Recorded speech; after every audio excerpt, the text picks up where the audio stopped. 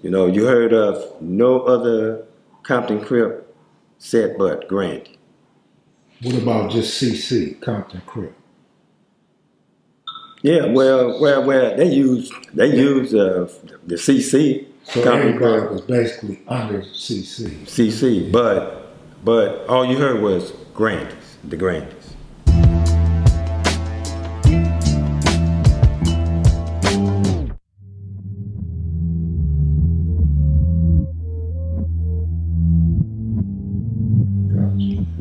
You ain't heard no other hood at that time, but they was forming though. They was out, but it was just pretty much forming, you know, within the last 2-3 years.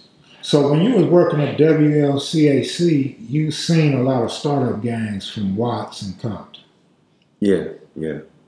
Then I had family members stayed in Compton, so we go out there and visit my family members. At the time, when I was going out there, all I heard was a lot of Paru. Crips outnumbered so goddamn much as far as Parus that we was all happy to be together, but they had a Crip here, we had a Paru here. But the chance for Crip here was so much louder than Paru here. And see, it was like, hey man, why do they keep still saying Paru? Right? And then, hell, everybody put their name. Mona Park, could be saying Mona Park here. Carl Park, we saying Carl Park here. Front, boys, we saying front here, right?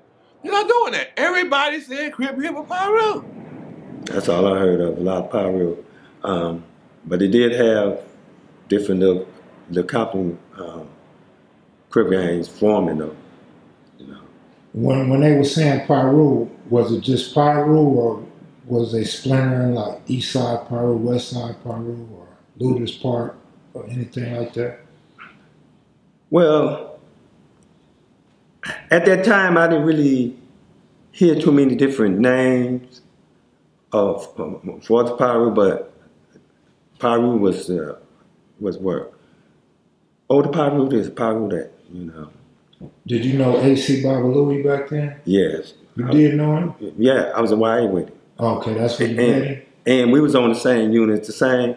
Matter of fact, he left just before the unit, Y and Z. He left just before Mac Thomas arrived. And AC went to C&D. He went to C&D with LB and them was over there. You was locked up with a lot of these dudes in the early 70s. Yeah. Everybody was in white. Everybody was that age, and everybody was fuck up, and they was in white. You know, and if they wasn't in TS, they was in Paso Robles, Nellis, Preston. Did you know Roy Tucker? Roy Tucker. I know a Tucker. I'm not sure if it's, but that's what we call him, Tucker.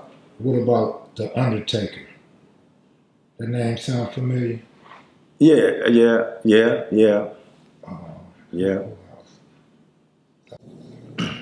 Did you know anything about the Red House? Yeah, the Red House on Pine in Santa Fe. Yeah, I know about it. Tookie ran it. Did you go up there? No, I didn't hang around it, pass by it, and so forth. Because I had some cousins stayed in Linwood over there. And I knew a few more people. And matter of fact, I used to be next door of the Red House in some apartments. But just hanging out in the Red House, nah. How about the U.S. boys? Did you know anything about them? Yeah. What did you know about them? The U.S.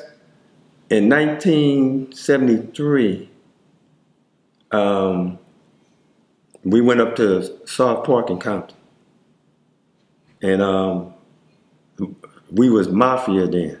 We were just forming the Mafia. We had been together maybe about, matter of fact, less than a year, claiming Mafia. and we went up there to talk with them, to hook up with them. You know, but that really didn't become nothing though. But that's when I first heard about him up at South Park, because I had a friend of mine stayed down the street from South Park, so he used to go up to the park, and he wasn't really gang affiliated, but I guess he called himself trying to get into the gang thing, and he took us up there, and we talked with a couple of them dudes. One of the dudes I remember name was Knuckles, back then, and yeah. Whatever happened to Knuckles? I don't know, you know, I haven't really heard too much. Did he become a Crip or a Pyro? You know what? Now, I don't know what he became, because after we stopped going up there, I never saw him no more. But to my understanding, he became a Pyro, because matter of fact, one day we was up there, and some Pyrus came through there, and I guess they thought we was U.S. or whatever, and they said, "Hey, y'all saw Knuckles?" And nah, we ain't seen him. And they rode through.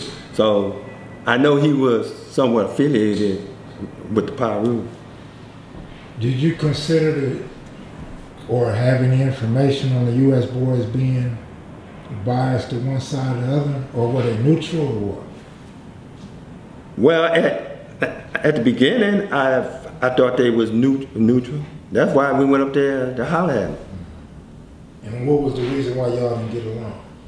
Or when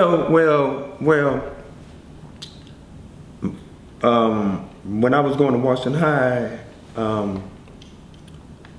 it's a dude I knew there. He moved, well, he stayed in A-Tray Gangsterhood, but he moved in Compton, over there by South Park. And they was warned. He was a Crip, and them dudes from over there was warm with him. So receiving that information, I'm like, them dudes gotta be Pyrus now, you know? And I couldn't, you know, I can't say they was Bloods, because Bloods hadn't really formed then. You know, it was just, either you was a Pyru, Brim, outlaw, or whatever. See, the Blood thing didn't form until YA. Some people gonna say on the streets and all that, no, it was brought from YA. You know, and so I can't say that they was affiliated with the Bloods, but if they were fighting against some Crips, I'm thinking they was Pyru. when you was locked up, was it any U.S. boys in there? I don't, you know what, I ain't heard of none being in there. I think they disbanded around 74. Yeah, I think they was out. They was just Pyru. And then I think that whole neighborhood had changed to what, Southsiders? Mm-hmm. Yeah. Yeah, changed to Southsiders.